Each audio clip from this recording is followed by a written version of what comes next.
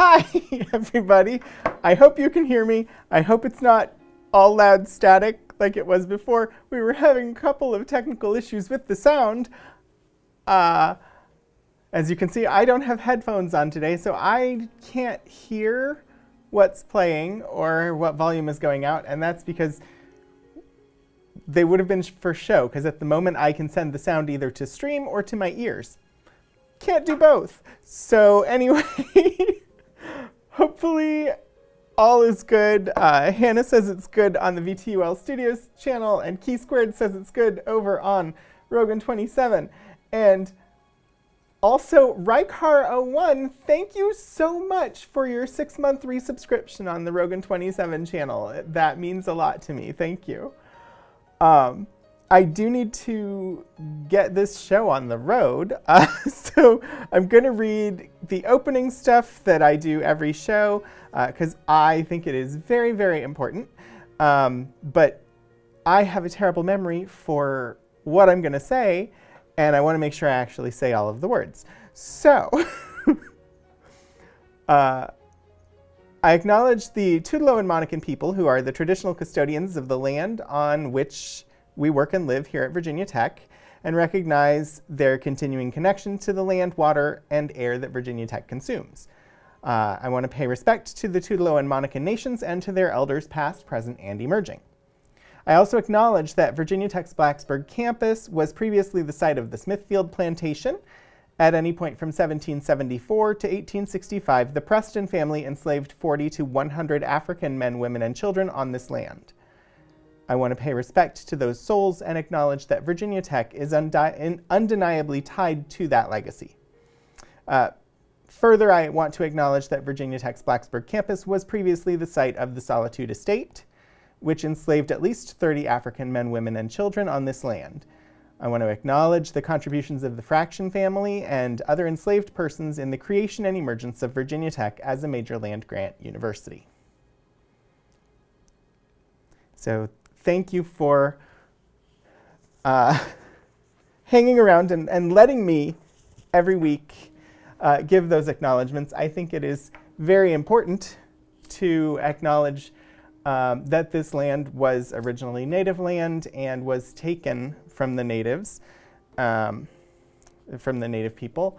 And I think it's also very important to acknowledge the history of slavery in the United States, especially with this coming Saturday being Juneteenth, which is a day that acknowledges the end of chattel slavery in the United States. And I do kind of quotes because the end, yes and no, it acknowledges it because 2 years after the Civil War,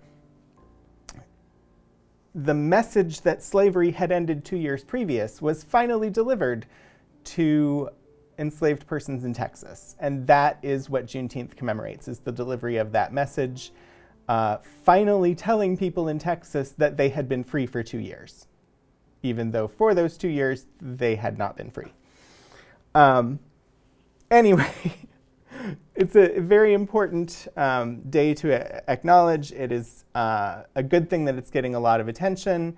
I know that our government is starting to move towards making it a national holiday, but it is important to pay attention to the purpose behind Juneteenth, which is that acknowledgement of the final delivery of that message, which is a thing to celebrate, but also the acknowledgement that it took 2 years to get there. So,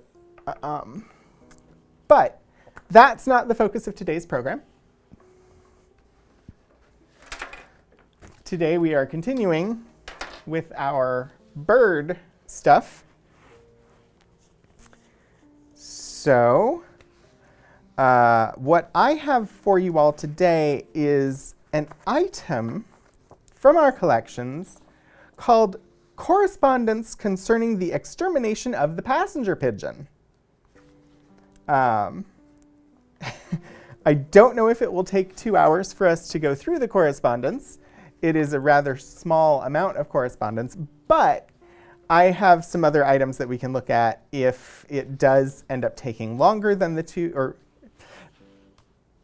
if this doesn't end up taking up the full 2 hours, I have more bird-related things for us to look at. So that is, oh, sorry, I shouldn't do that. I cracked my knuckles, and I apologize for that. Yeah, anyway, as always, if you have questions, if there are problems with stream, do let me know. If the captions aren't working properly, or if the sound goes out like it did last week, just pop a note in chat, let me know what's going on, and I will do my best to solve it. If any major global happenings happen during stream, please let me know. Active things that I should know about. Back when we started the stream, major things were happening in DC, and I didn't know until after the stream was over. Oh, Hannah, you can see my my mask. Yes, I do still have it with me. I do still use it when I'm around a bunch of people, and indeed, it is a critical role mask. And one of the better masks that I have. And as you can see, I'm very geeked out today in Pride stuff. I have the D&D Pride shirt. And then I've got my, my Star Trek Pride badge. 'Cause why not? Yeah, the green screen kind of tries to protect the mask. That's a thing. Anyway, I'm going to switch us to the document cam. I think I've done everything properly. I don't know where we're at.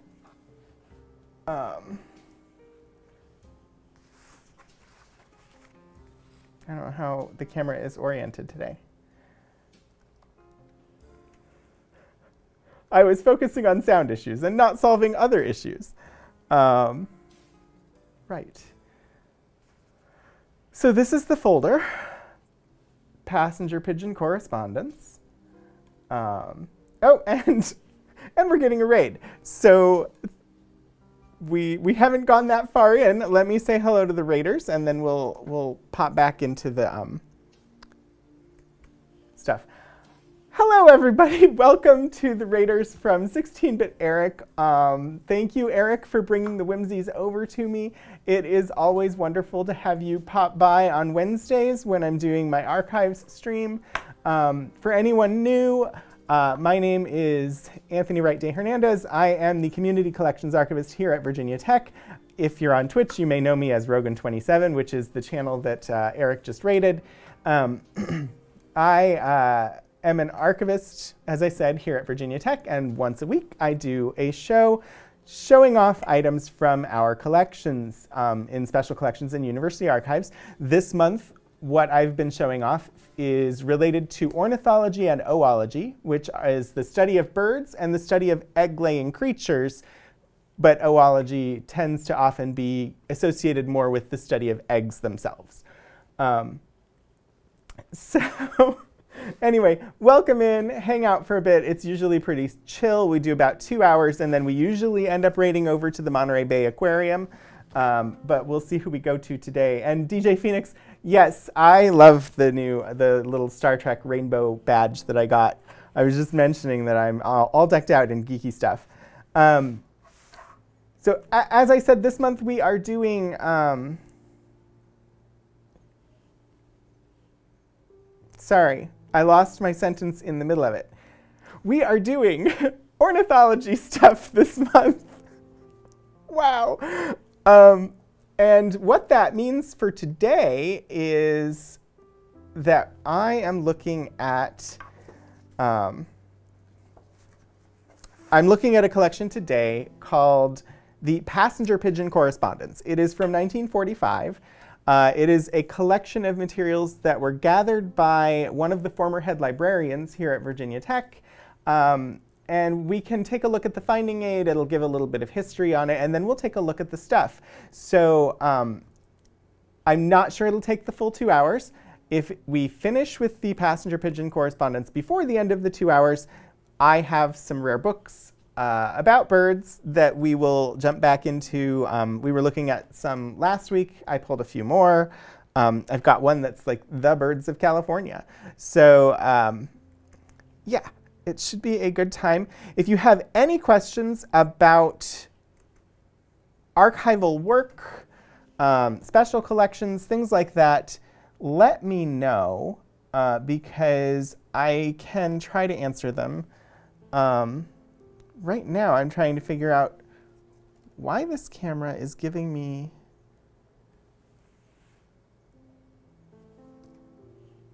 I guess that will work.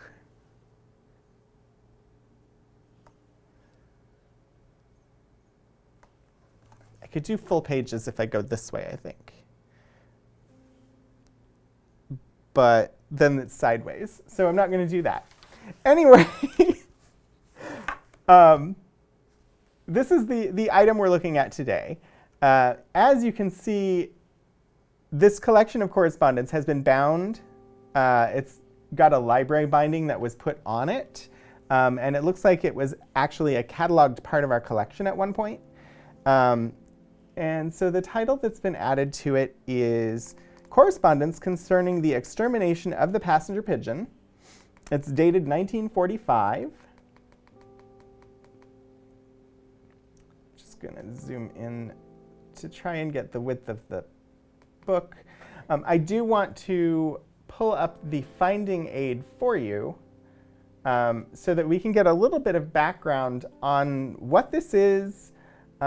We have it because we support science research here, and it was created also by one of our former head librarians, so that's two different reasons why we would have it. Let me pop over to the screen share for you. This is the finding aid. It is on a site called Virginia Heritage, and as you can see, this item was processed by Andrea Ledesma, who was one of our student employees, and Kira Dietz, who is an archivist here at Special Collections. And in the abstract, consists of Ralph Brown's 1945 compilation of correspondence on passenger pigeons. Gives some information about how to cite it if you're going to. Ralph Brown, or Ralph M. Brown, born 1848 and died 1958, was a Virginia Tech head librarian, amateur historian, and naturalist. So, scope and content, which will give an overview of the collection and what's in it. And since this is a small one, it should be relatively short. It consists of Ralph Brown's 1945 compilation of correspondence on passenger pigeons. Brown was a VPI. VPI is an abbreviation for the former name of Virginia Tech, Virginia Polytechnic Institute. Now we're VPI and SU, Virginia Polytechnic Institute and State University, but we do business as and are more commonly known as Virginia Tech. Brown was a VPI librarian working under the request of a Professor A.L. Dean of the Agricultural Extension Division. The latter had made inquiries to ornithologists regarding the possibility that the extermination of the passenger pigeon was caused by disease. All of the ornithologists contacted disagreed with that hypothesis and noted market hunting as the reason for the end of the passenger pigeon. So I'm not gonna, they've got some quotes from some of the correspondence in the scope and content. We will look at those. Brown, the librarian, sent the compilation upon completion to Dr. Merle of the University of Florida.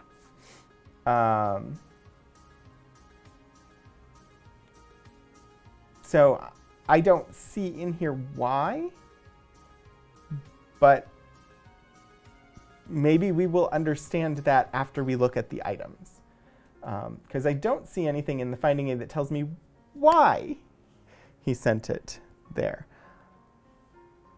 Is that right, DJ Phoenix? 110 years old? Also, I didn't mean to show you all the back end, but you got the back end Twitch view because I forgot to switch screen views. 1848 to 1958. Yeah, 110 years. All right, let me switch back to the document focus and then switch my computer screen back so that I can see chat. That's the correct order of operations.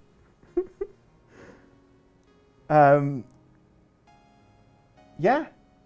Well, and what's interesting, I don't know the dates that he was the head librarian here, but this correspondence is from 1945, so he would have been late 80s at the time that this correspondence was being sent, done, the time of this correspondence.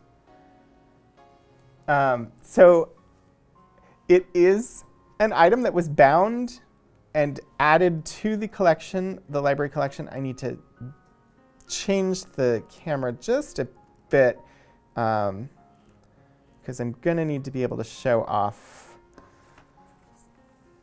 both sides, I think. That should work. Okay. Wait, he was 97 in 1945? I don't do math in my head very well, so I knew he was old. 97? Yeah, I guess that would make sense. 97 when this correspondence was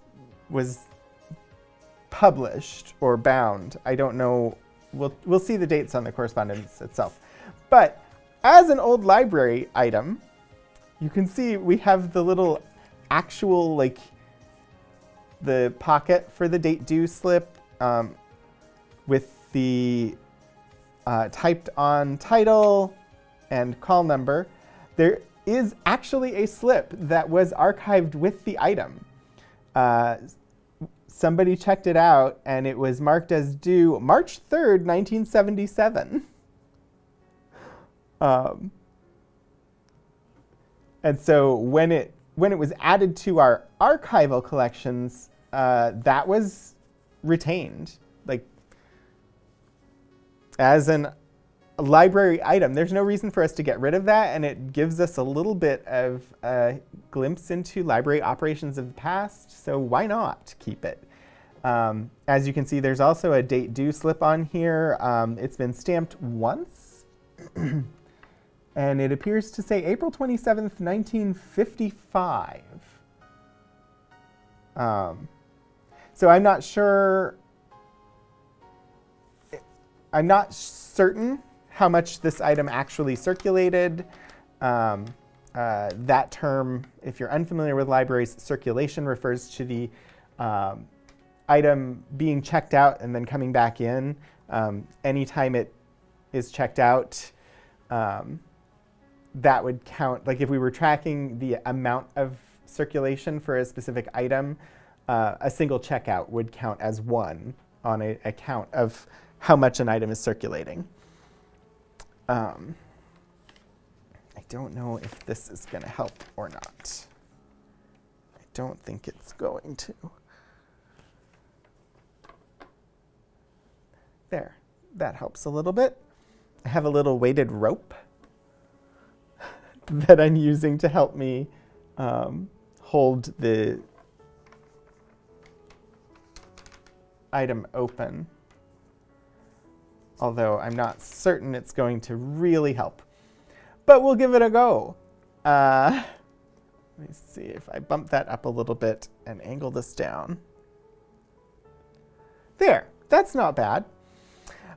So the first one in here is from February 6th, 1945. And what we have here, this appears to be the cover letter of the compilation. As was noted in the finding aid, at the end of the correspondence, Ralph Brown sent this all to Dr. W.A. Merle at the University of Florida.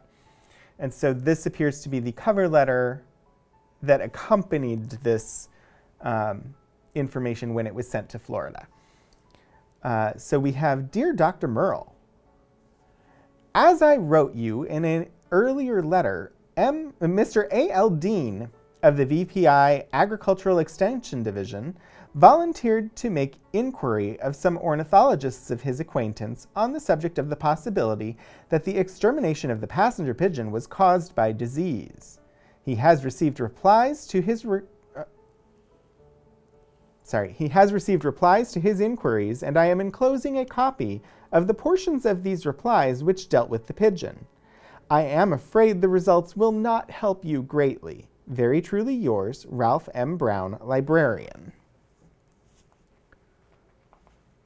And I'm sitting here and my phone is just buzzing in my pocket, so just checking to make sure that there were no emergencies. And there weren't, so we're good.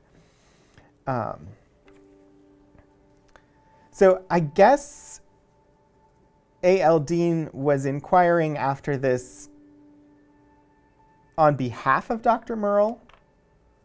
That's what this letter implies. You can see the paper that this is on is very yellow. And it's even, as you can see, there are some tears in the pages. This type of paper would be this would be a case where I definitely just want to use my clean bare hands and not use the white gloves that are so often associated with archives in the media. And that's because these pages are really delicate, and the gloves reduce manual dexterity and could actually catch on the frayed or torn edges of the pages and actually cause me to tear the pages, where with my bare hands I have better control.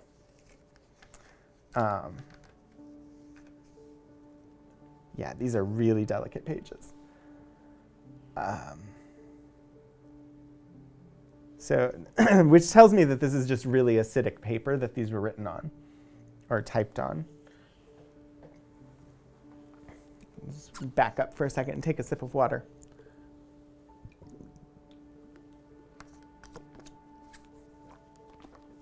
And again, as we go, if you have any questions about archival processes, if you have comments about the content of what we're reading or questions about the topic, I'm not an expert on ornithology. I do enjoy ornithology.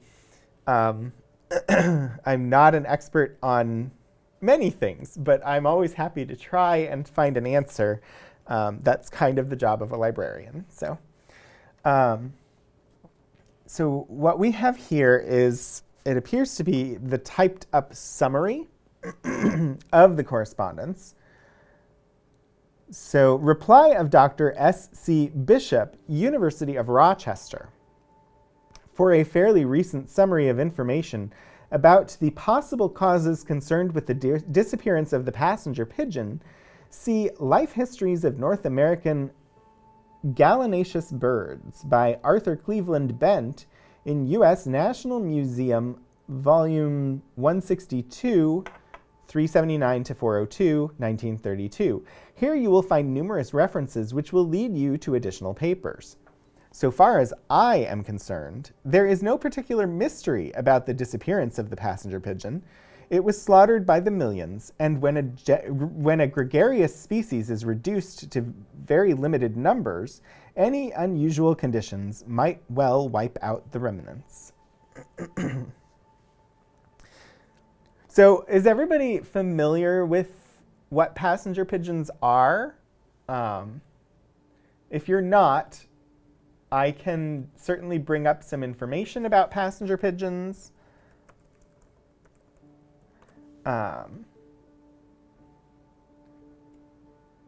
There's a lovely page. I'm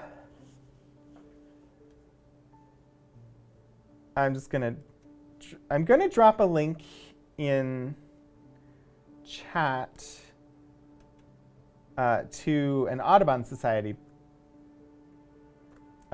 item from 2014 about the passenger pigeon.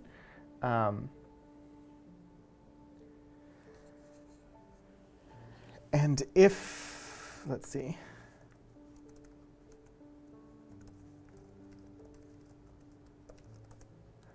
just need to grab it on both computers because I have one stream on one computer and one stream on the other computer. So there we go. So if you want to take a look at that page, it's an article from the Audubon Society called Why the Passenger Pigeon Went Extinct and Whether It Can and Should Be Brought Back to Life a Century After It Disappeared. It includes a couple of photographs of passenger pigeons, but also the Audubon Society would be a place where you could probably find additional images of passenger pigeons. Otherwise, you know, just a general Google image search should turn up a decent selection of images of passenger pigeons. There's a Scientific American article that you can get to pretty quickly about what happened to the passenger pigeon. So if you want to see specimens or learn more about what happened to passenger pigeons, resources are out there. But if you need help finding them, do let me know. I'm going to continue reading this correspondence.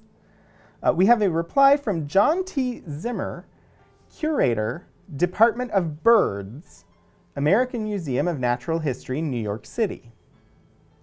Dr. Chapman has asked me to reply to your letter of January 17 regarding the passenger pigeon. There are frequently attempts by various people to find some reasons for the disappearance of this bird other than the accepted one of market hunting. So far as I know, there has never been any evidence of disease having been prevalent in this species. There is unquestioned evidence of their destruction by market hunters, and when a species reaches a certain low point in numbers, which point may differ in different species, its end is certain. Certainly, at the time the bird was extinguished, there was little interest in the diseases of wild birds, and I cannot recollect having seen any suggestion that the passenger pigeon was subject to any affliction. I am perfectly content to accept the conclusion that the bird was killed off by man. In any case, we have no pamphlets on this bird published by the museum.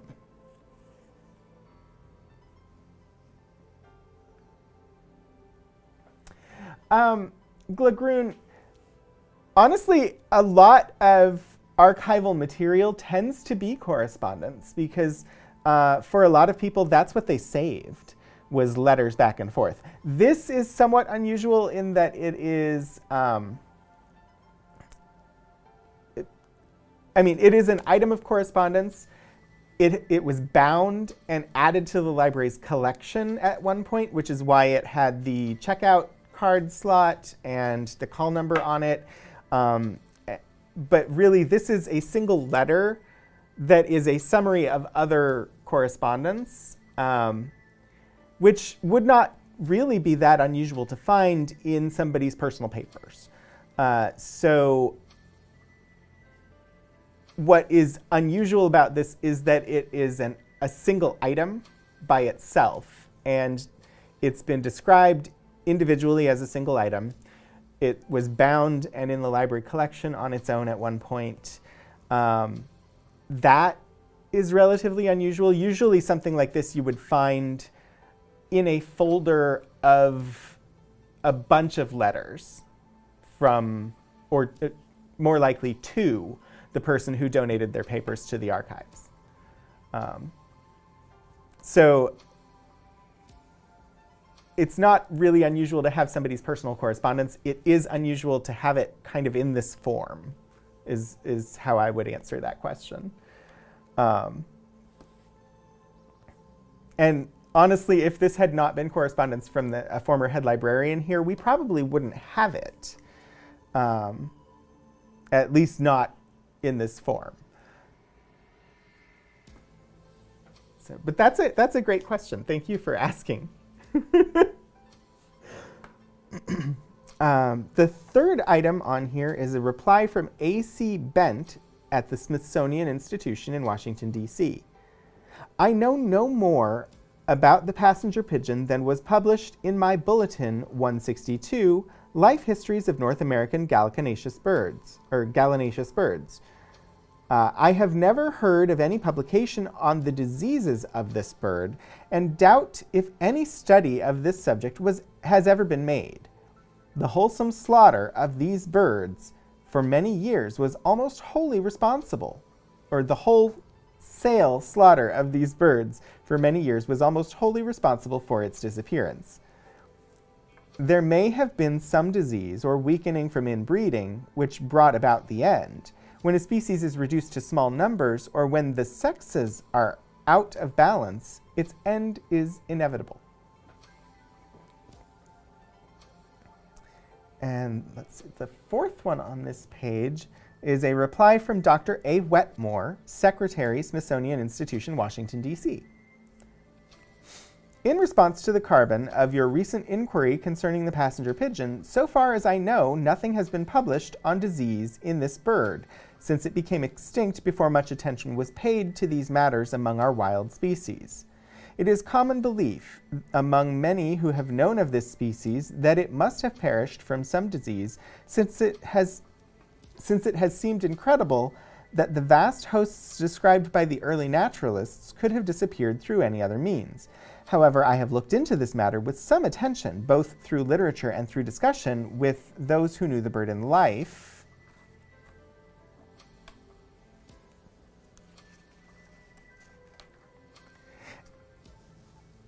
and am convinced that we owe its destruction solely to market hunting. The species congregated in vast groups for breeding so that it was easily accessible. It produced one egg for a setting. The occasional records that have been found of 2 eggs to a nest are without doubt due to 2 females laying together in the crowded rookeries that these birds frequented. Under this procedure, it would take 2 years to reproduce the original pair, allowing for no mortality. No species with this rate of reproduction can stand the pressure to which the passenger pigeon was subjected. If you are not familiar with the literature on the subject, you will find the following useful. W.B. Mershon, The Passenger Pigeon, The Outing Publishing Company, New York, 1907, pages 1 through 125, illustrated. Charles Wendell Townsend, The Passenger Pigeon, in A.C. Bent, Life Histories of North American Gallinaceous Birds, U.S. Natural Museum, Bulletin 162, 1932, pages 379 to 402. In closing, let me say that my father has often told me of standing on a hill and shooting pigeons as they came out of their nesting rookeries. The supposition was that the hunters killed only males, but in point of fact, they shot everything that came along. If you will look up statistics on the hundreds of barrels of these birds that were shipped to the markets from these roosts, I feel sure you will be forced to agree that it is man that has killed them. The species was one that was highly gregarious, with the big flocks broken up apparently the birds could no longer maintain themselves. Here we come to influences that are difficult to explain. We find, however, similar situations in various other species where the reaction is well known. For example, the raven at an early date was widely spread through eastern North America, from the East Coast to the Great Lakes area in Ohio. Now it is entirely gone from this region, though I can see no reason for it not having maintained itself, as has its close relative, the crow.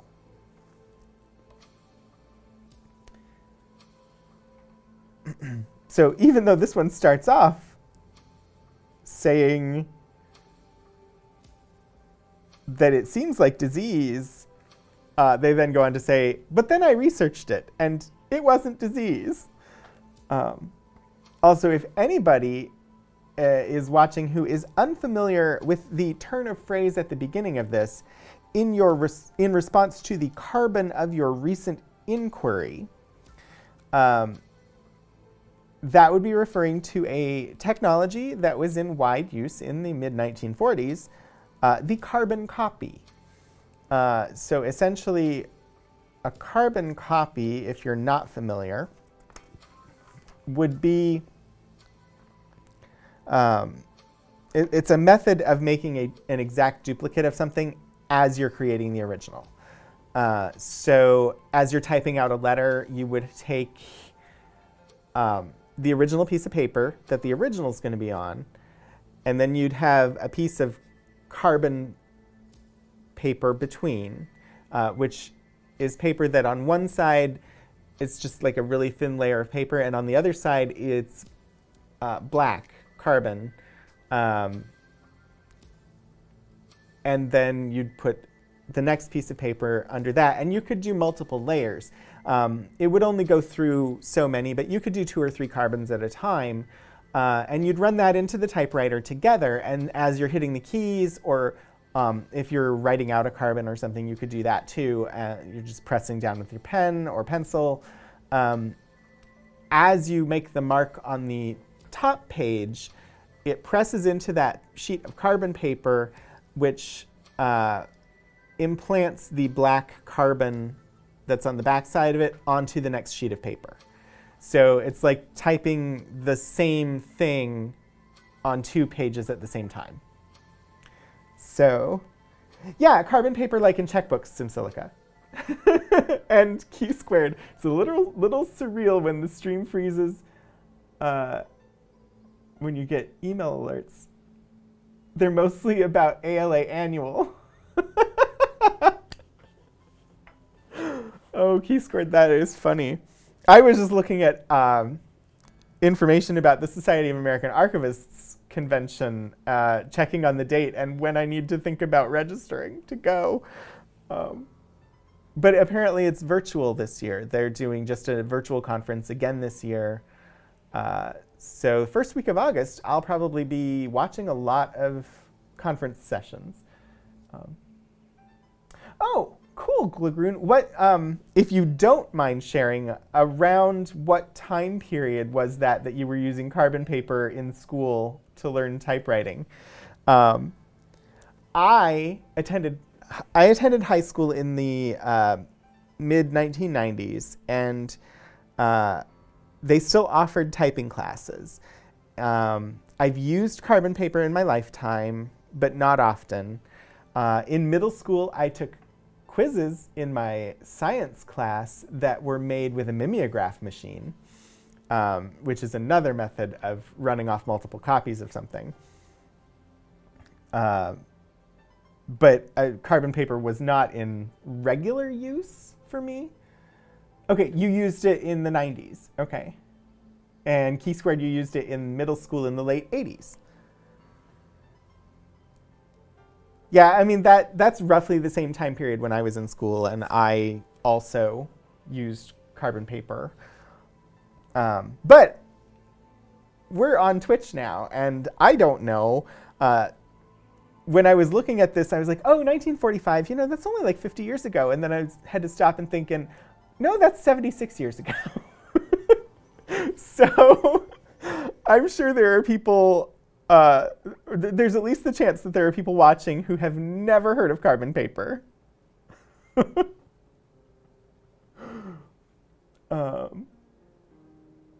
late 90s, early 2000s, it was no longer in use, at least in your high school. Yeah, we didn't, I've encountered it. I want to say it was in middle school when I used it. I don't remember it being used pretty much at all in late 90s.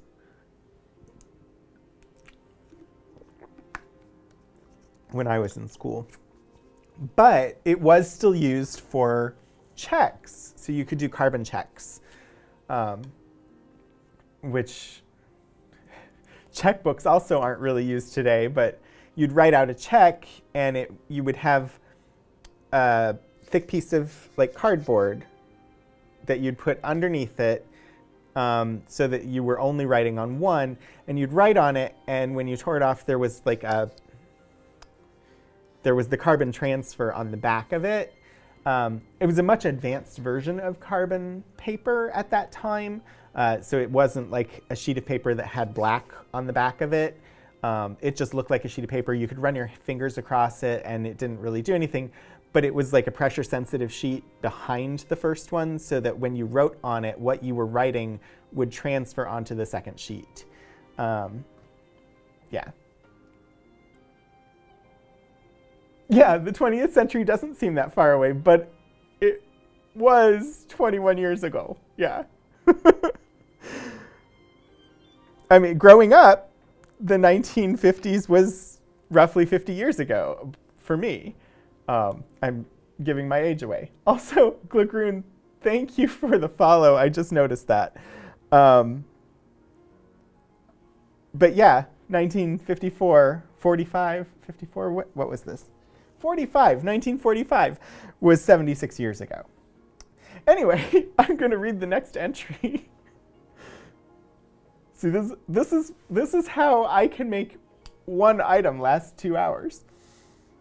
Reply from Mrs. Arthur A. Allen, instructor in ornithology, Laboratory of Ornithology, Cornell University, Ithaca, which would be New York.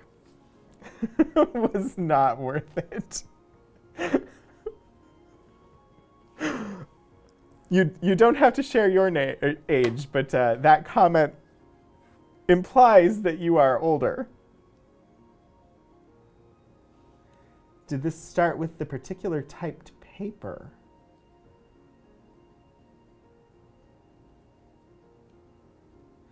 I'm not sure what you're asking. If you're asking how we got on the topic of carbon paper, etc., the last entry that we read in the correspondence about passenger pigeons started with a reference to, it started off in response to the carbon of your recent inquiry, and I wanted to make sure that anybody watching who didn't know what carbon paper was or what that reference was referring to understood what it was referring to. So that's how that conversation got started, if that's what you were asking. If not, CCC and BCC, oh yeah, I absolutely get that reference. But I also was around at the birth of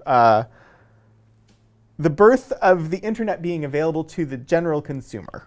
Not the birth of the internet, but the birth of the internet being available to the general consumer. Oh, hi, Fluidan. Welcome in. I'm going to read the next entry. Keep chatting. I will check chat when I've finished the next entry.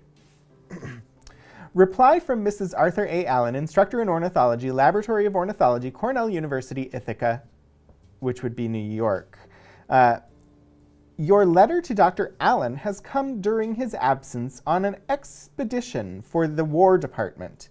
It therefore falls to me to try to give you a reference on the passenger pigeon. Perhaps the best and most authoritative book on this bird is The Passenger Pigeon by W.B. Mershon. It is not new, having been published by the Outing Publishing Company in 1907, but it represents a wealth of information on the life history and disappearance of this species. There is one chapter on What Became of the Wild Pigeon by Sullivan Cook.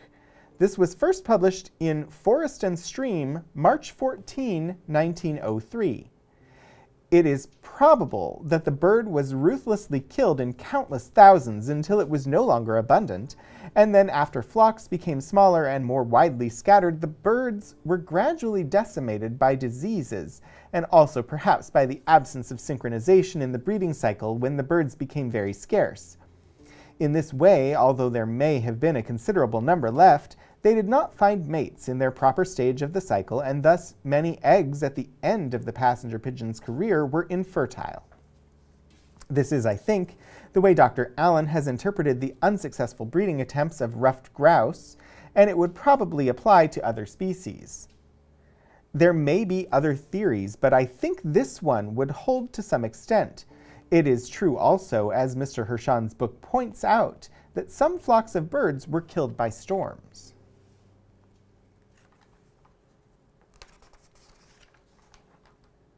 All right, and that was that entry. Oh no, Glickroon, don't. That's cursed. Don't do that. Don't bring up AOL CDs. Really. You have no idea how many of them end up in boxes of personal papers that end up here at the archives, and then we have to just we have to do what's necessary and dispose of the AOL CDs. So many. So many. They are definitely not something we need to be archiving here. Even though we do have some collections that we're starting to get about the history of computing. I do want to take a look at those soon.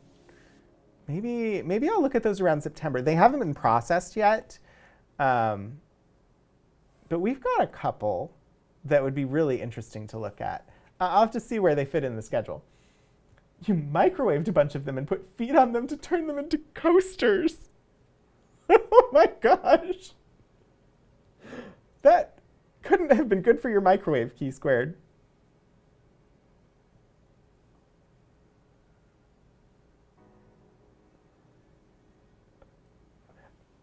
I'm trying to actually read names. Hello, Juventa Shaloni? Juventa Shalone. I'm not sure how to say your name. If you do want to provide pronunciation information for me in chat or give me a nickname that you want me to refer to you by, Juve. Okay. Sorry, I looked at it, I was like, I'm not certain. But Christmas ornaments. Yeah, that would make sense. I mean, they were ubiquitous, and so finding other uses for them was definitely a good way to reuse them before it was time to recycle them. What's funny is, CDs were super cheap at that time. You could buy 100 CDs for like $5, $10.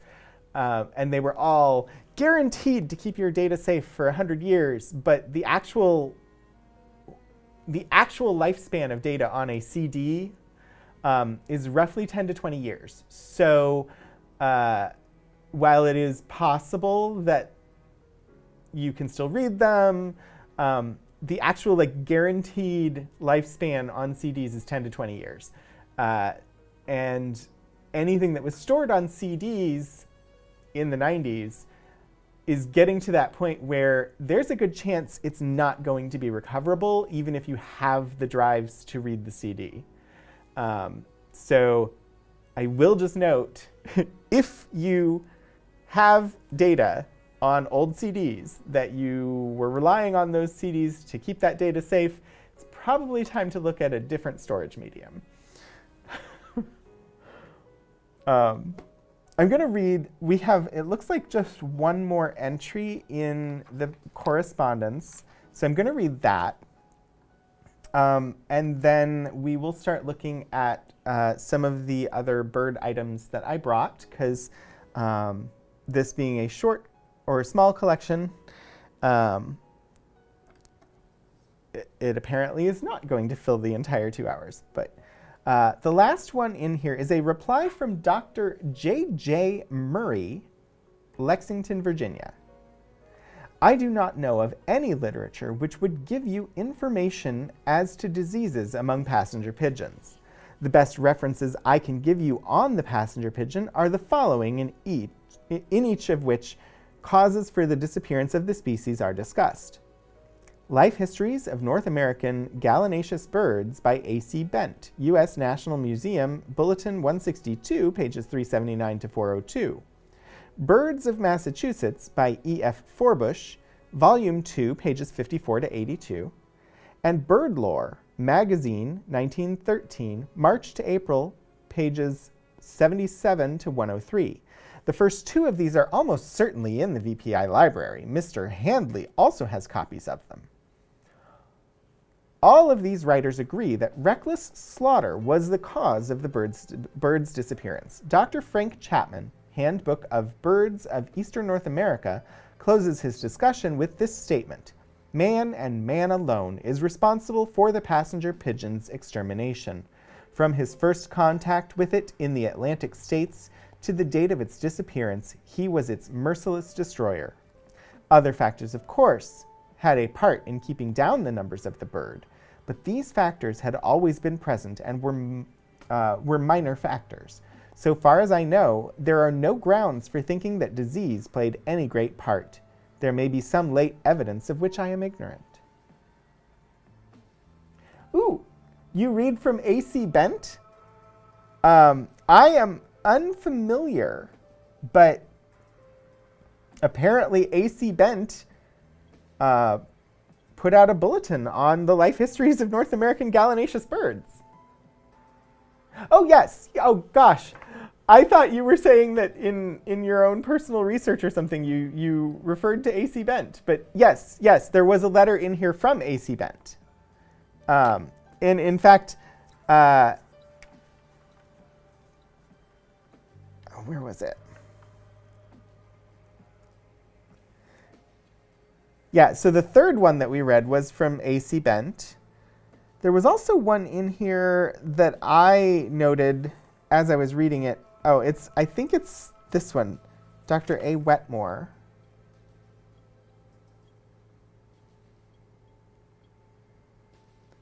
Yeah, Dr. A. Wetmore also referred to Charles Wendell Townsend's The Passenger Pigeon in A.C. Bent's Bulletin 162. And 1 second.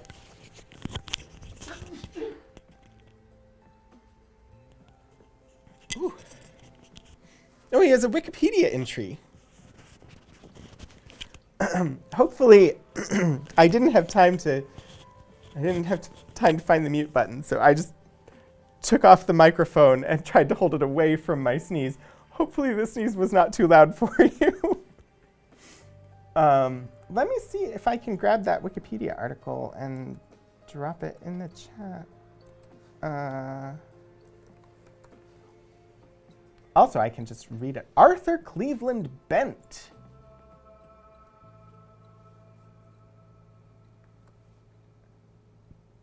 Actually, I'm just going to bring it up and show it on screen, because I don't have a problem reading you a Wikipedia article.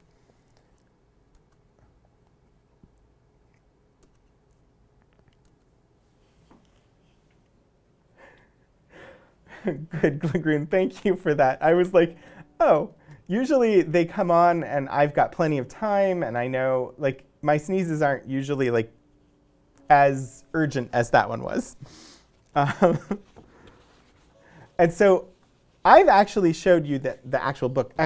We'll look at the Wikipedia article first, and then I will say what I was going to say there.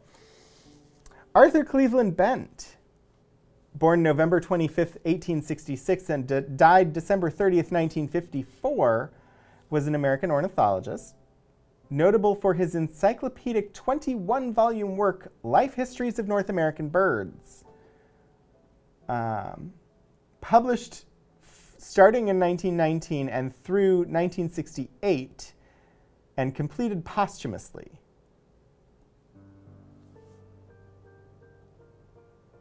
He started contributing papers to the Auk in 1901. The Auk is the Journal of the American Ornithologists' Union, which is also incidentally named for another extinct bird.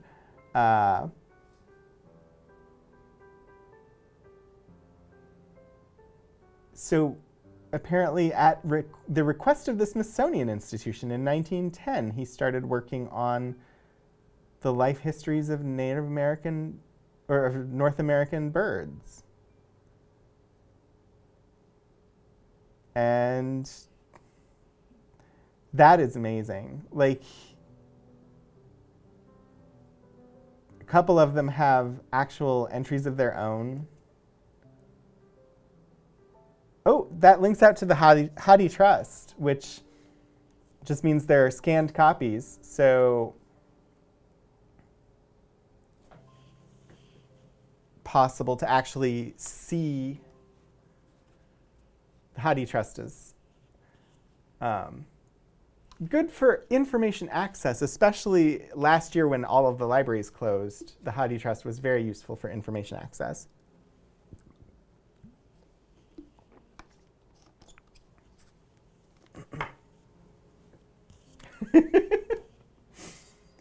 Hannah, you just finished putting together a bookshelf.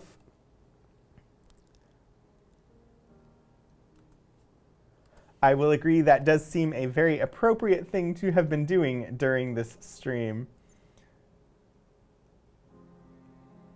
First few volumes of his life histories of birds are old enough to be in the public domain, and they're on Gutenberg. So what I was almost distracted into saying was, I showed you all the actual like bound item that used to be part of the main library's collection and then became part of special collections. And rather than being in our rare books collection, it was processed as a manuscript collection. And I wasn't certain why, but I think my guess would be it has to do with the fragility of the papers in here. Or just that we decided that it should be a manuscript collection rather than a rare book, because it's not technically a book.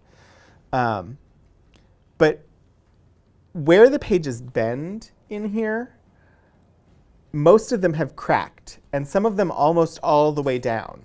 So turning these pages, like this first page where you can see there's a chunk of the page missing. You can kind of see how it's got like a bite out of it. There's also half of that page is like the page is separated at the fold halfway down. So they're very, very delicate pages. And so for actual like research use, for researchers who would want to consult this and use it, we actually have photocopies of everything in the collection just in the folder here. So we have the original, which is what I showed off on stream today, but we also have photocopies of everything that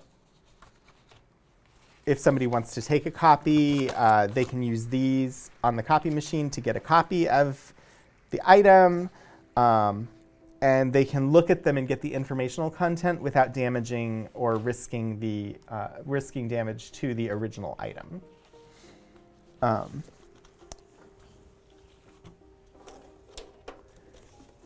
So I brought a couple. I brought everything back from last week. So if there was something last week that you really liked and you want to take another look at, I have everything from last week. Just let me know. And I grabbed a couple of additional items. Document focus. There we go. First, I want to revisit the Great Auk. This was the last item that we were looking at last week, and it was focused on another extinct bird, the Great Auk.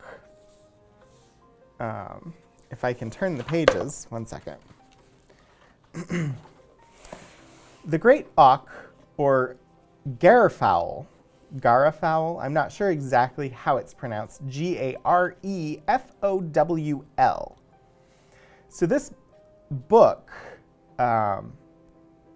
is just titled The Great Auk, or Garefowl, Its History, Archaeology, and Remains by Symington Grieve, Edinburgh. And the image here, the image on this page, is an engraved figure of a stuffed specimen of the Great Auk in the Central Park Museum, New York. Oh, I've cut off its head. So this was published in 1885. And I think I read part of the preface last time talking about this person who put this together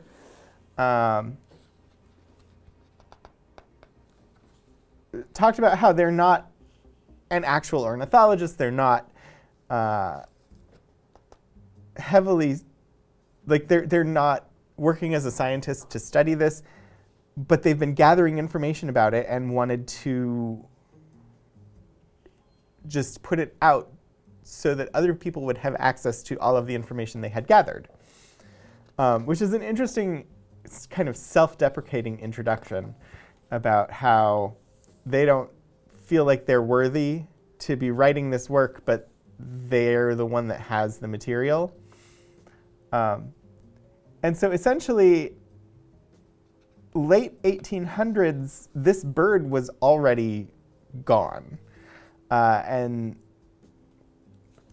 the author is gathering together reports of people's encounters with it to try and understand the great auk, which essentially, from the images that are here, seems like it was mostly a type of penguin, maybe? I mean, I don't think it's actually related to a penguin, but it was a seabird of that type. So here at chapter 5, we have the remains of the gerfowl in Denmark and Iceland. Having now treated of the American locality, we shall turn to the European region and endeavor to give a short account of the remains that have been discovered there, or been there discovered. We believe it is to Professor Steenstrup of Copenhagen that the credit attaches of having identified the first bones of the gerfowl known to have been found in Europe, which were discovered at Malgard in Jutland. As we are not aware that any of his papers have been even partially published in English, we have obtained the permission of Professor Steenstrup to give some translations of parts of them, kindly furnished us by a friend. The first extract we give is this beginning of what may be considered the most valuable paper that has been written on the great auk, and it was the discovery of the first bones of the Alea impennis L, found in Denmark, that led Professor Steenstrup to study the history of the bird.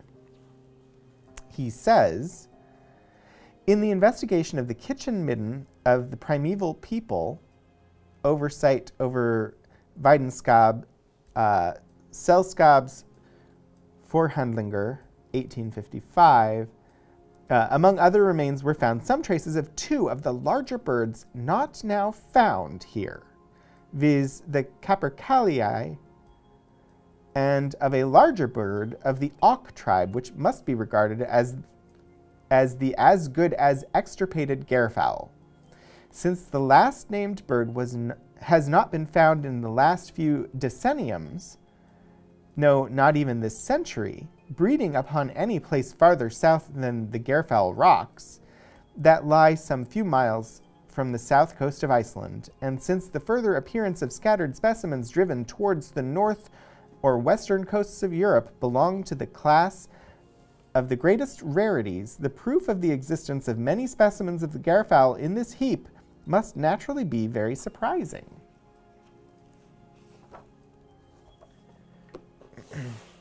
Since that must indicate that this bird was 3,000 or 4,000 years ago found down the Kattegat. The more unexpected this discovery was, the more important was it for me to be able to place beyond doubt the explanation of the discovered bones.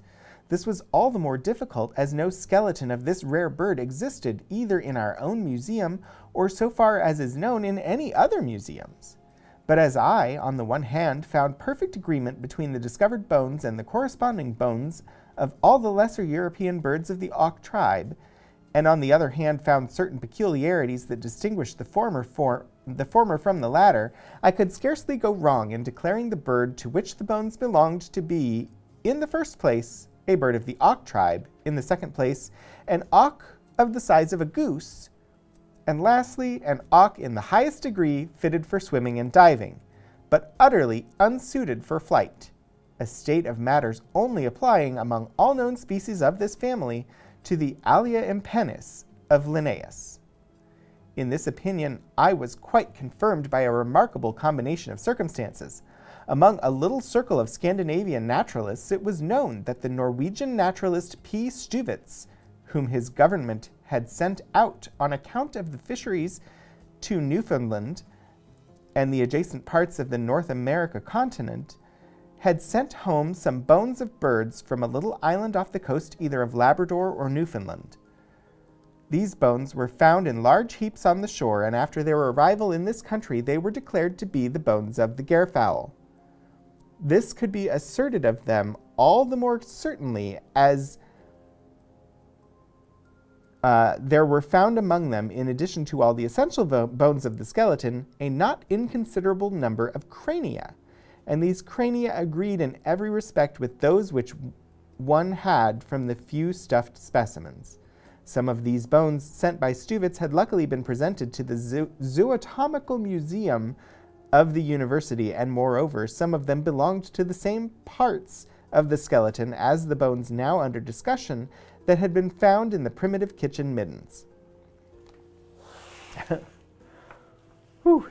Yes, so like a northern hemisphere ice bird of unusual size. It sounds like roughly the size of a goose. And so, yeah, this isn't, I'm very interested in this book. I'm going to have to just like read it at my desk or something because I find it fascinating. Ooh, there is a color figure in this book. The egg of the great auk or gairfowl, preserved in the Natural History Collection, Museum of Science and Art, Edinburgh. But yeah, so being the size of a goose, being adapted for sea rather than air, to me it just sounds like a northern hemisphere penguin. But I would need to research more. I've not done a lot of research on penguins themselves, so I don't know if they are in, I don't know what family they're in, whether they would be related to the great auk or not. I would need to check that because, like I said, I don't know. Most of my knowledge of birds is focused on the birds that are the type typically kept as pets. So the Psittaci family, particularly cockatiels, parakeets, etc. Those are the birds that I know the most about. This appears to be a range map. It's a fold-out map. Chart showing the supposed distribution of the great auk or gairfowl. Mostly North Atlantic, encompassing Iceland and Greenland, coast of Labrador, the coast of Sweden. I don't know that it was art. It may have actually been a photograph. I can't open this map all the way. Down to France, northern coast of Spain, and down to around Boston. I'll see. I'll find those eggs again, and we can take a look. Yeah, I'm not sure. It doesn't say. This book was from the 1880s, so it's possible that it is actually a photograph rather than an illustration. It's a somewhat glossy page. I don't know. If it's an illustration, it's absolutely amazing.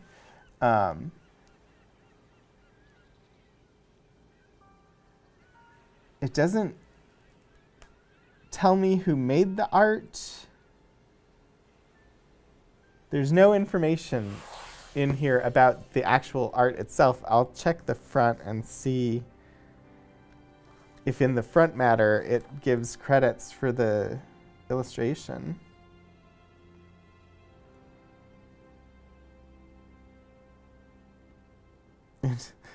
Interesting. This was put out by Ballantine Press, which is a name that is familiar. Illustrations. XI. Ooh, there are more illustrations. So, the eggs. Colored plates of each of the two great auk eggs in the Museum of Science and Art, Edinburgh. exact drawings from nature, specially prepared for this work. These eggs are now figured for the first time. So they are not photographs. They are drawings.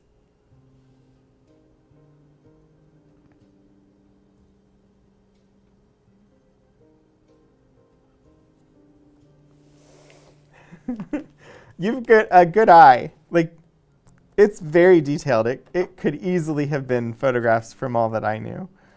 Let's see, what other... Engraving of a portion of bone, engraving, view of the shell mound, 49.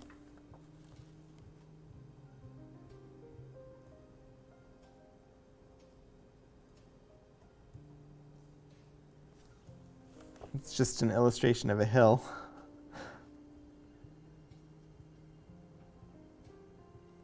I'm just looking for other pictures in here.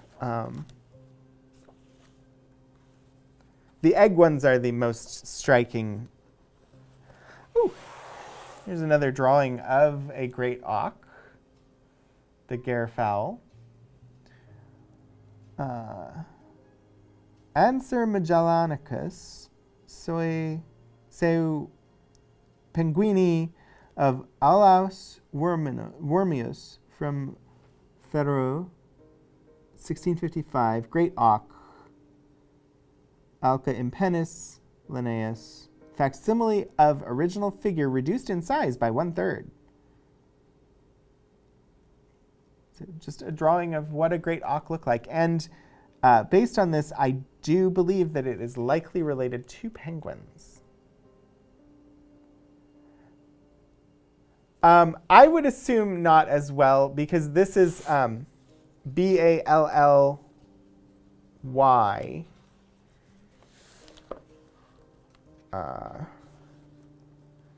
B-A-L-L-A-N-T-Y-N-E Press.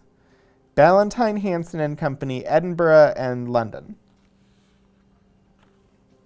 So yeah, probably not the same one, but I was like, I know the name Ballantyne, but you're right, it's probably not the same. So I grabbed a couple of new items that I didn't have with me last week on the chance that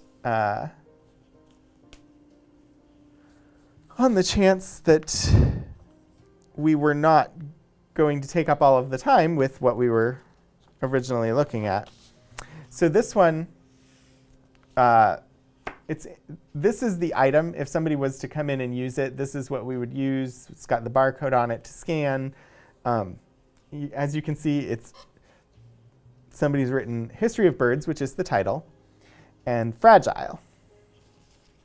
And inside that is an insert that is just like a piece of folder.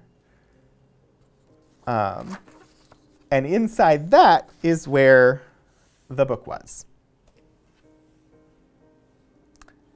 The History of Birds. I have not looked at this item before. It is not new.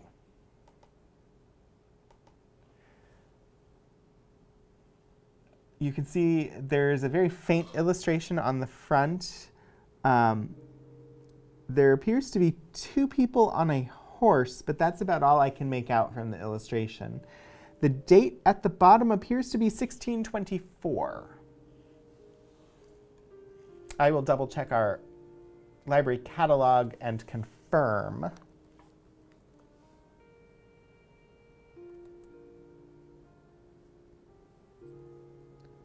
Item type. The History of Birds.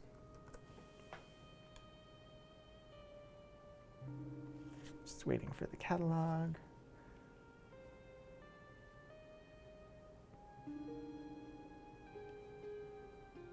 The History of Birds. Oh, apparently 1824. It does look like a 16, but according to our catalog, it is 1824, not 1624. So 200 years newer than I thought it was, based on looking at that. So the book itself, you can see there's some string here at the edge, which is the binding that's holding it together. There's another illustration on the back, which just seems to be a guy in a drawing room, maybe a lady in a chair next to him under a painting of some flowers. I don't see any birds in the illustrations on the cover.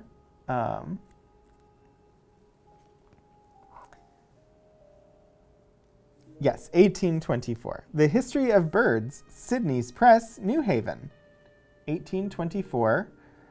We have a figure of a golden eagle. Yeah, a very 1800-ish drawing room.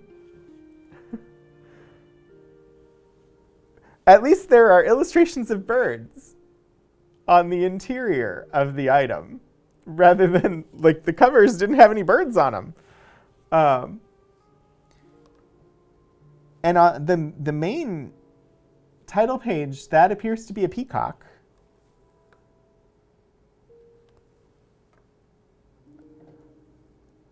So the golden eagle, last week we did definitely have an item where the person argued that the golden eagle and not the bald eagle should have been the American national bird. They were not fond of the bald eagle at all, but thought that the golden eagle was pretty cool. You live near a town by the name of Audubon, named after John Audubon, but in typical, not pronounced like the name. Yeah, oh shoot, what does, I can't think of how that is pronounced in Iowa, the town name. It's been a while since I was there.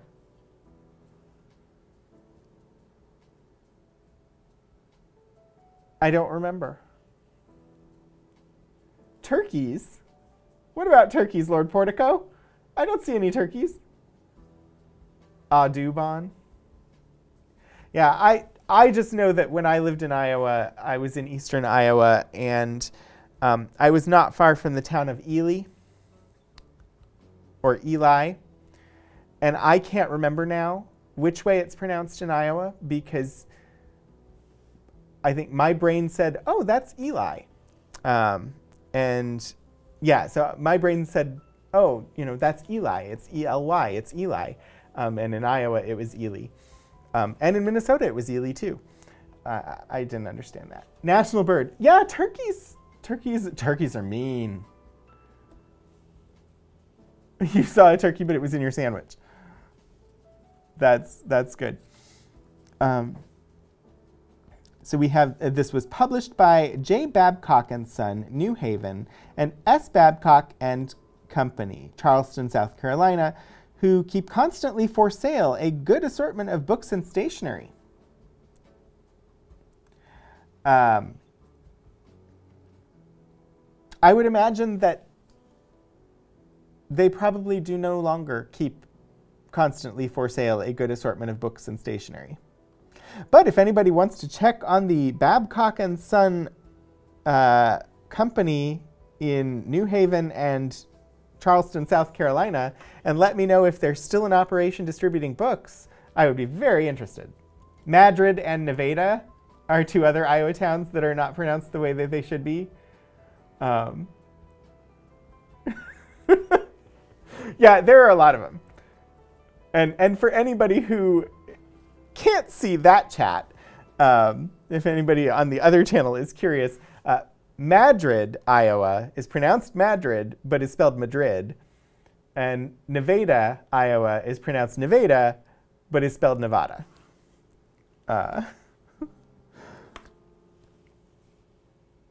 Unless they've moved into locksmithing, they appear not to be in operation anymore. Thank you, Lord Portico.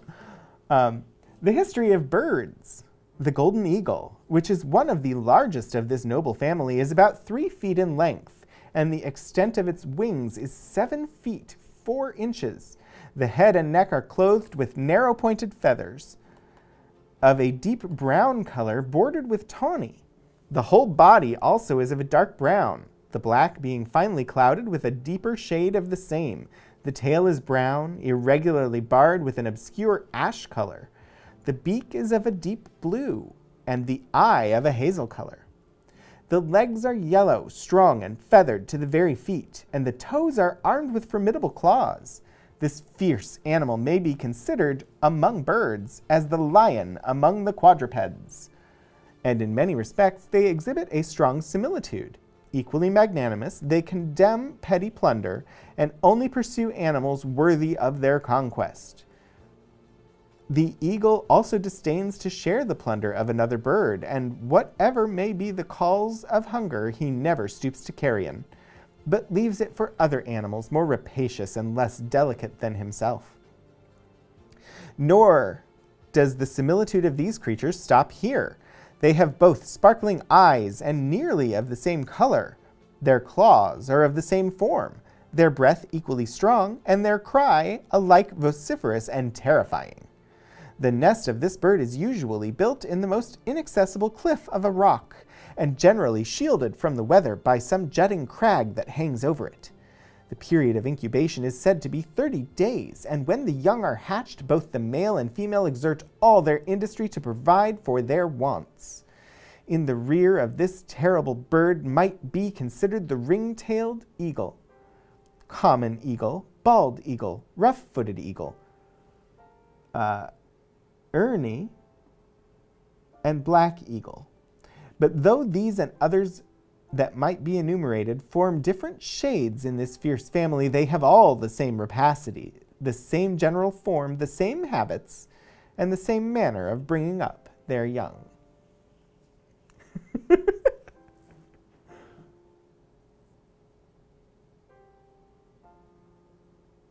Surprisingly distant from Berlin, Ohio, which rhymes with Curlin.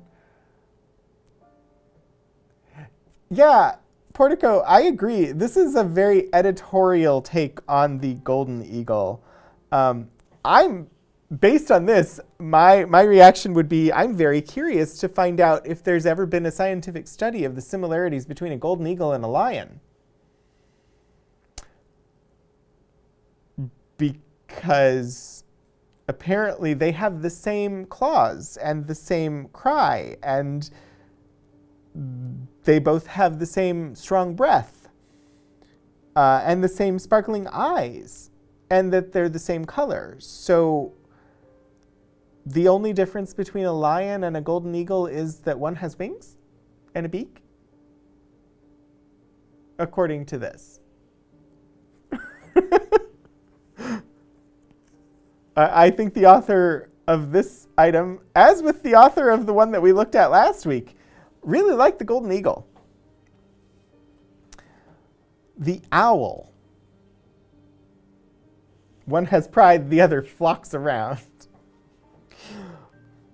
All birds of the owl kind may be considered as nocturnal robbers, who, unfitted for taking their prey while it is light, surprise it at those hours of rest when the tribes of nature are least in expectation of an enemy. It is not, however, as some have imagined, in the darkest nights, but in the dusk of evening or dawn of morning that they are best fitted for seeing. It is then they come abroad in quest of plunder, and they carefully return to their retreats before the broad daylight begins to dazzle them with its splendor. The larger animals of this tribe are called horned owls, from the circumstance of 2 or 3 feathers standing up on each side of the head over the ear and resembling horns. One variety of these appears at first sight as large as an eagle, but on a closer inspection he will be found considerably less. His plumage is of a reddish brown, diversified with black and yellow spots.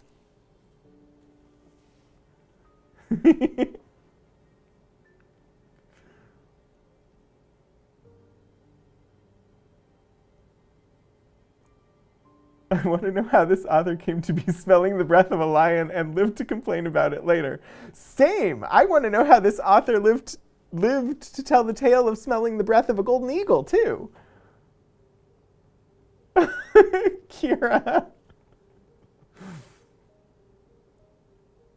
Comparison chart that has several claws, both eagle and animal. An African lion claw and a golden eagle claw are nothing alike.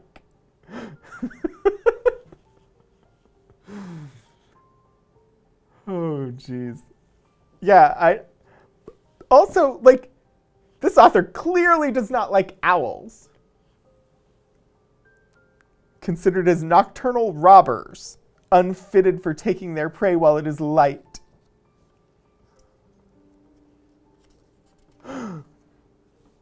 The turkey. Let's see what this author thinks of the turkey.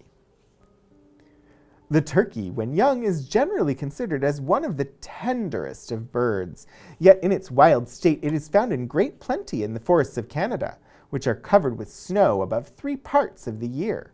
It is there also much larger than in a state of captivity, and its feathers are much more beautiful, being of a dark gray, bordered at the edges with a bright gold color.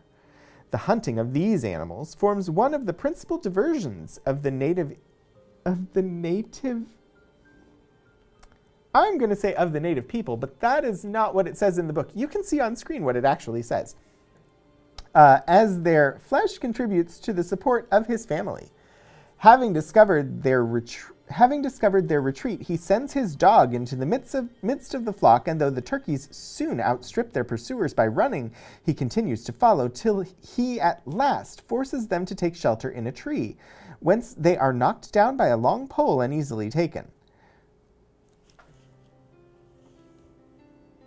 Apparently, no opinion on turkeys other than that when they're young, they're tender, and how they're hunted. Bottled lion breath. Yes, the tenderest of burbs. Turkeys are mean. They will attack, and they won't let up. If they target you, they're going to come at you. You will not be able to get out of your car. If they come after you and you're in your car, they will attack. They will stand there and wait for you to get out so they can keep attacking. You will have to call the police.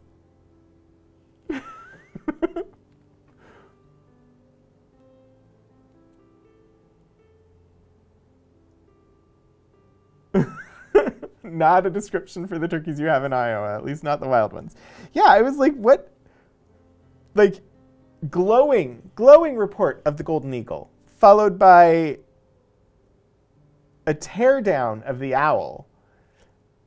And the turkey is just, when they're young, they're pretty tender, and they make good hunting. Proper Hokie tradition.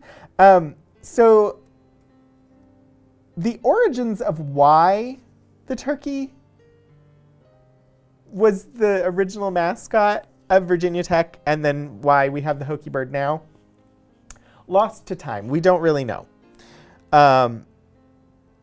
But Virginia Tech actually a couple of times has housed the turkeys that are pardoned by the president on Thanksgiving Day.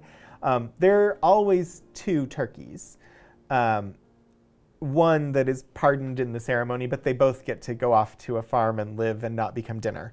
And so a number of times those turkeys have come here. I think the barn that they're kept in is called Turkey's Rest. I don't remember. Turkeys only live for about a year and a half. They don't live that long. At least not after they've been fattened up in a farm life. So typically the ones that are being pardoned for that show, they only live for a year or 2 after that. So they've come to be housed here a couple of times. But Virginia Tech had a reputation, or was heavily involved in the creation of the American turkey industry, the development of turkey breeding and sale of turkey meat, and like the industry around turkeys in the United States. Virginia Tech was heavily involved in the development of that industry.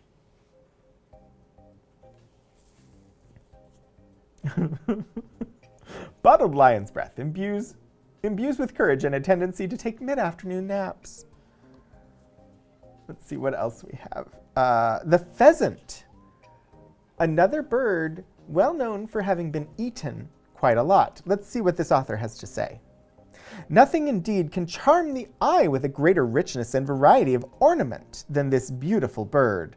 The iris of the eye is yellow, and the eyes themselves are surrounded by a scarlet color, sprinkled with specks of black. The top of the head and upper part of the neck are tinged with a darkish green, which shines like silk and sometimes appears to change to blue, as it is differently presented to the eye of the spectator. The plumage on the breast, the shoulders, the middle of the back, and the sides under the wings have a blackish ground, with edges tinged with an exquisite purple, and under this is a transverse streak of gold color.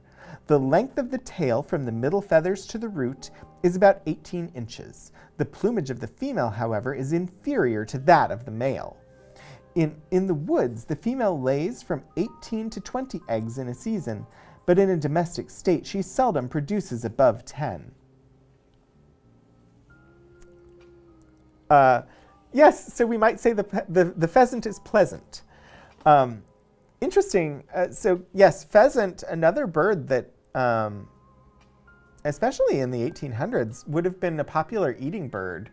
But unlike the turkey, he has actual commentary on the looks of the pheasant instead of just talking about how it's hunted and that it's good to eat. Reading this description, I'm like, this is a lot of detail on how a pheasant looks. I feel like if I had like a tabletop gaming miniature of a pheasant, I would have very specific instructions on how to paint it by reading this description. Oh no, more recipe talk? Yes, please. And I will note, for anybody who's watching on VTUL Studios and you're confused about who I'm responding to, I am live on 2 channels. I'm live on VTUL Studios and on Rogan27. And the Rogan27 chat is just pretty active. If you do have questions on the VTUL Studios channel or commentary, feel free to drop it in the chat, and I'm happy to answer questions or interact with you as well. Most of the chat is happening over here, and so you're hearing me comment on that. I feel this 1800s children's book was not checked for the author's bias towards certain birds. Indeed, Simsilica, indeed. I'm not even sure we don't have an author's name either. Like, there's no information about who this is. It's just Sydney's Press, New Haven. I'm going to end up reading the whole thing. It's from the 1800s, and the entries are quite interesting, even if they are not giving us any sort of a history of birds. Was it birds? Yes. Yes, Kira, birds. The sparrow. How will he malign the sparrow? Let's find out.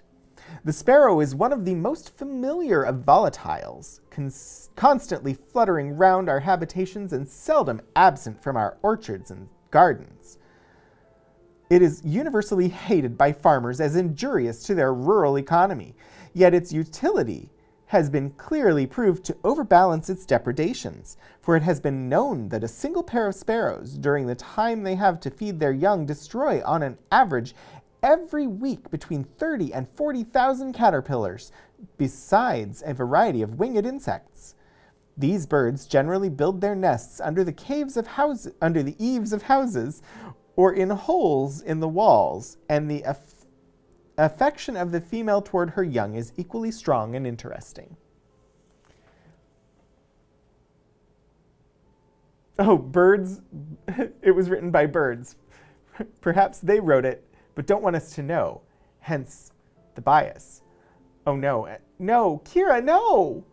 No, no aspic. You're going to put that link in the other chat too, right? Why is it always aspic? Have you had aspic? I've had duck in aspic, and aspic is not worth it. Just really, really not worth it. I have to click on the link now, though.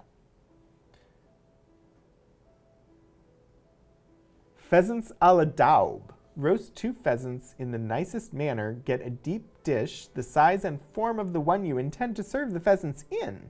It must be as deep as a tureen. Put in savory jelly about 1.5 inches at the bottom. No. When that is set and the pheasants cold, lay them on the jelly with their breasts down. Fill the dish with jelly up to their backs. Take care it is not warm enough to melt the other, and that the birds are not displaced. Just before it is to be served, set it a moment in hot water to loosen it. Put the dish on the top and turn it out carefully. Also, if you're serving bird in aspic, it's served cold.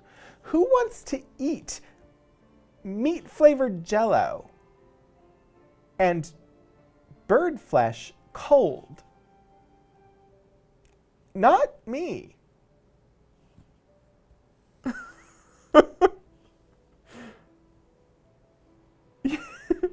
1820s, which is when this is from, 1824. So that would have been a recipe from the time period that this book is from. Also, so he seems to think that sparrows are somewhat of a nuisance, but that the annoyance caused by them is outweighed by the number of caterpillars and flying insects that they eat. I will say to his sparrows are nuisances, have you heard of starlings? Because I have, and starlings are worse, especially when they flock together.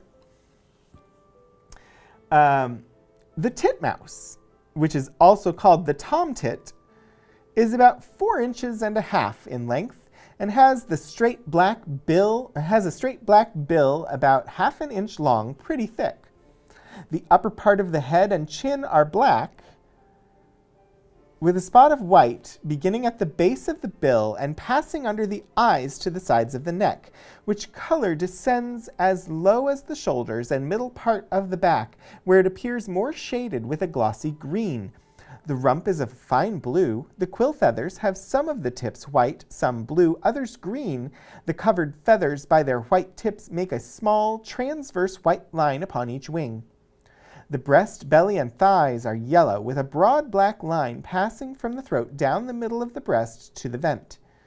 The tail is about 2.5 inches long, of a black color, except the outward edges of some of the feathers, which are blue.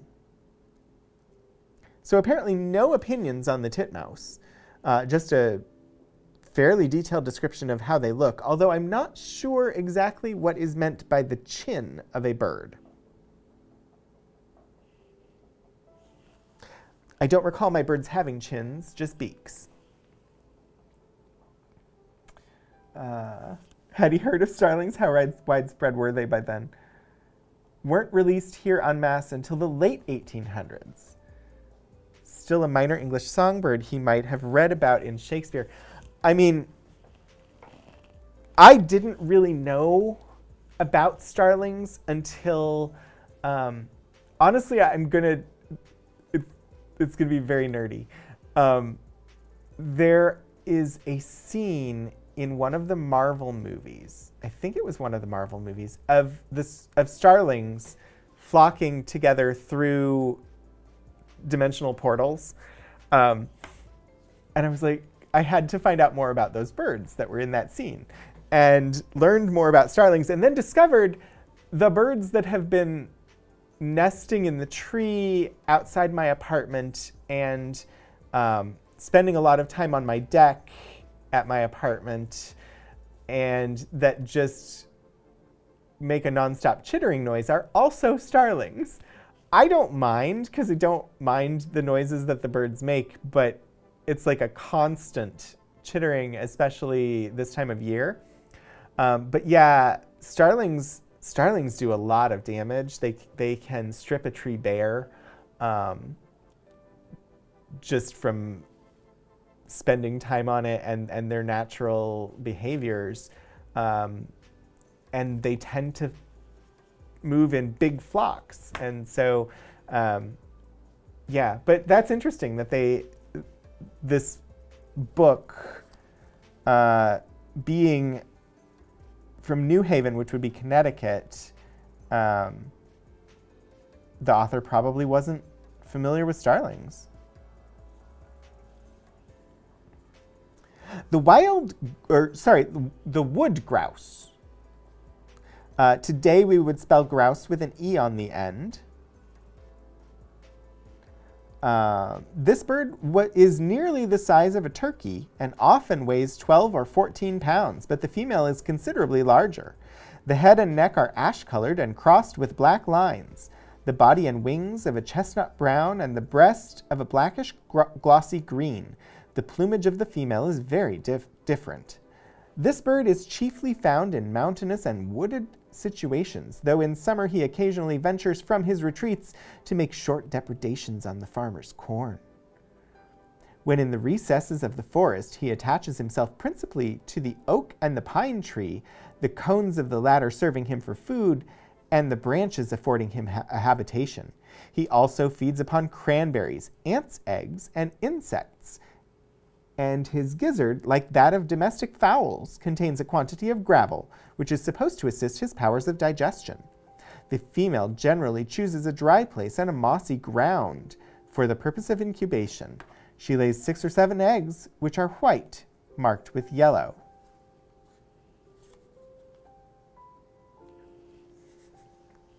No, Hannah. The author does not describe what the female of the species looks like, and hasn't in any of these. Apparently she's very different. So imagine the opposite of that. Yeah, I mean, I understand describing, especially for like a entertainment or commercial type market, I understand focusing on the male of the species for birds because the male of the species is the one that has the pretty plumage. But if you're describing the birds, you should describe both sexes so that people know. I mean,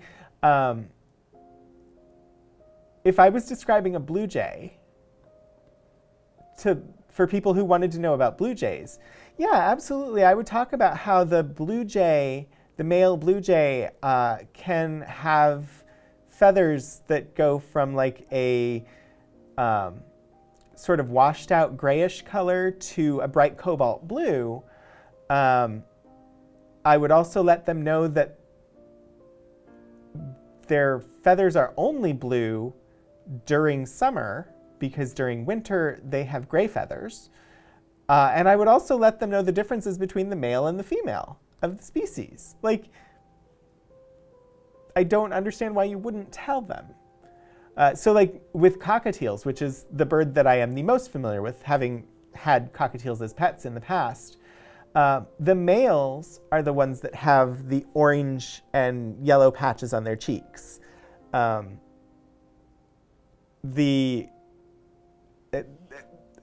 they end up with little bits of yellow that will creep into their plumage.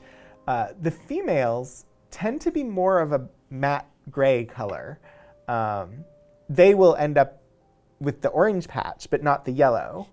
And so the differences between the sexes, and even then it depends on which type of cockatiel you're looking at, because if you're looking at the standard coloration, it's easy to tell male from female. But if you're looking at some of the things that breeders have developed because they were more prized, like a Lutino cockatiel, you're probably not going to be able to tell the difference because they've been bred to have more of the yellow colors.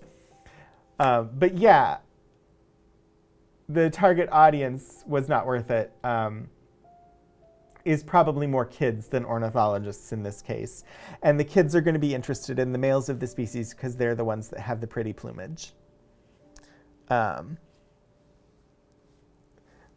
yeah, there are a couple things that let us know that it's probably for kids. I would actually venture to say that the fact that there's no author given is one of those things. But the size of the book, this is definitely a small size meant to be able to go in somebody's pocket. The way that the entries are written also comes across as mostly for kids. Woodpecker. I mean, this is like a kid's field guide to birds. I don't know why it's called The History of Birds. It hasn't given me any history. Of this bird, there are many kinds and several varieties in each kind. But instead of descending into a minute discrimination of every species, we shall take one for a pattern to which all others bear the strongest affinity. Words can but feebly describe the plumage of a bird, but, pardon me, pardon me, I need a sip of water.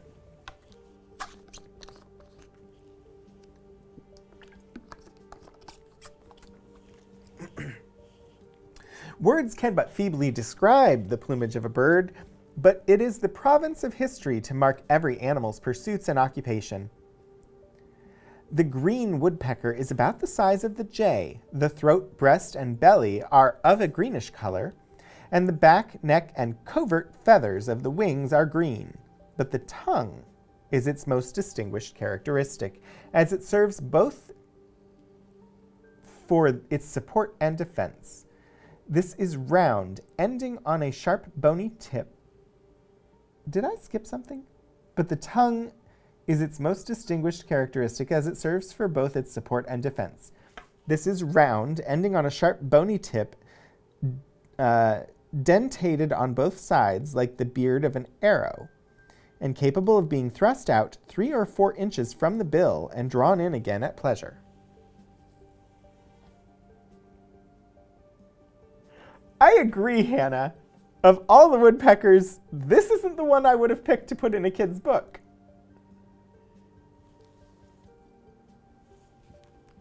I don't know. Unnamed staff writer probably wrote something totally different the week before and after. Probably spent several hours researching birds. I know I haven't seen a green woodpecker.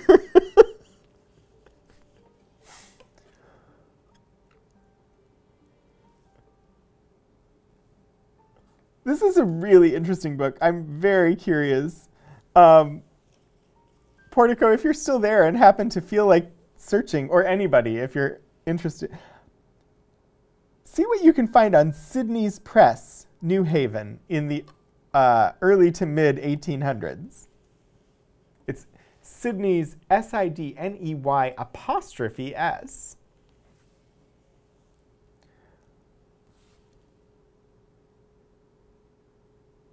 Water ouzel?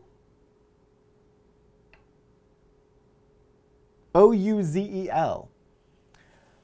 This is one I have not heard of before. Oh dear, more comment. There's not mention of the red on the head of the woodpecker. You just looked up the green woodpecker and they have red on their head. So not fully accurate, this book either. It is really interesting though, and the drawings of the birds are decent. The water ouzel, called also the water rail. Okay, I have heard of rails. I've not heard of ouzels. Is in size somewhat less than a blackbird. Its bill is black and almost straight. The eyelids are white. The upper parts of the head and neck are of a deep brown, and the rest of the upper parts, the belly, vent, and tail, are black. The chin, the forepart of the neck, the breast are white or yellowish. The legs are black. Not in the illustration, they're not. This bird frequents the banks of springs or brooks, which it never leaves, preferring the limpid streams whose fall is rapid and whose bed is broken with stones and rocks. The habits of this bird are very singular. Aquatic birds with palmated feet swim or dive.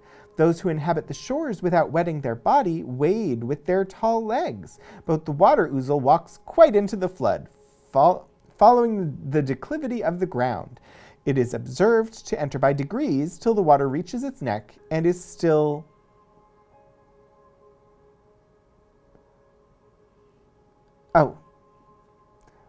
It is observed to enter by degrees till the water reaches its neck, and it still advances, holding its head not higher than usual, though completely immersed. It continues to walk under the water, and even descending to the bottom, where it saunters as on dry land. Yeah, Hannah, I had the same thought. They give its size is somewhat less than a blackbird. What if you don't know how big a blackbird is? They don't describe a blackbird in here. They don't give any measurements. So it's not useful to tell me that it's slightly less than a blackbird in size. That's not a useful... At least with the which one was it? The wood grouse, they used a reference of a turkey, and they had done some description of a turkey in the book.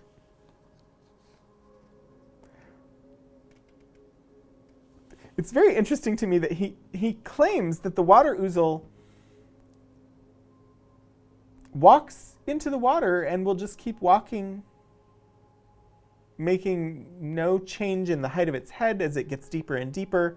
It'll just walk into the water and just keep walking on the bottom as though it was on land. No information about how long it will stay underwater or what enables it to spend time underwater without needing to access the air. I imagine it probably does not stay down there forever. I feel like more information is needed. I think that's the end of this book. It is. I had not encountered this item from our collections before. I had an amazing time reading the history of birds with you all.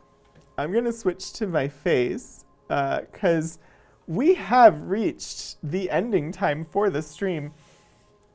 Thank you all for coming and listening to me read a summary of someone's mail from 1945 about the causes for the extinction of the passenger pigeon. Thank you also for going on an adventure with me with this History of Birds book that was quite entertaining in its evaluation of various birds. I had a really good time with it today.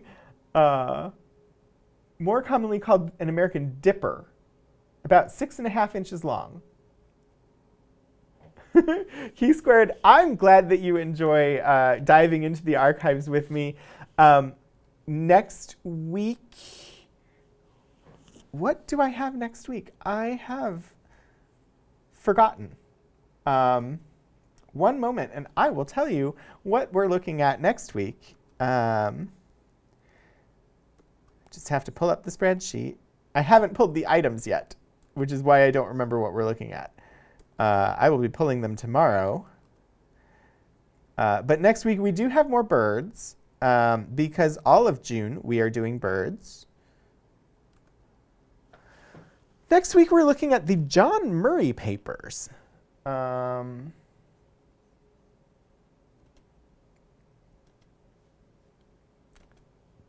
just going to look those up because I don't remember what about them makes them bird related.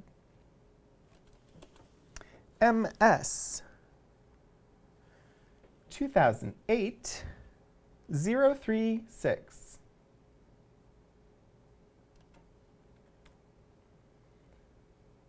The John Murray papers document the participation of John Murray, a Virginia Tech chemistry professor from 1942 to 1971, in Virginia's ornithological community. Collected materials include manuscript articles, scholarly correspondence, and birdwatching logs, which focus largely on Montgomery County, Virginia. So a chemistry professor who was an amateur ornithologist. Will have his papers next week. I will still have the selection of rare books.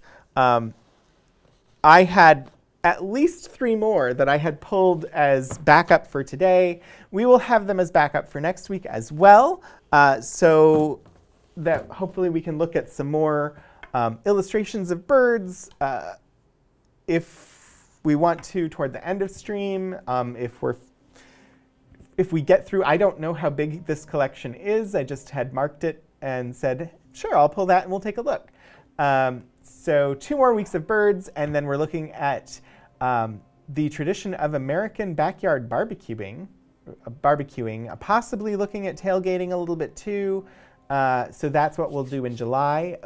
But thank you everybody for coming in today. It's been a lot of fun for me, and I've really been enjoying doing these streams these last 6 months. We are going to be rating the Monterey Bay Aquarium. It does look like they have the jelly cam up today. Yeah, it is the jelly cam. So if you do not like jellyfish, you don't have to stick around for the raid. But if you want to show some support for a wonderful organization that does a lot of work for aquatic life and education about aquatic life, the Monterey Bay Aquarium has some really chill streams. They literally just have a camera on something at the aquarium, and it makes a good background for getting stuff done. So join us for a raid over to the aquarium, and yeah, that's what we're doing. I will see you all next week for more birds, and thanks for stopping by.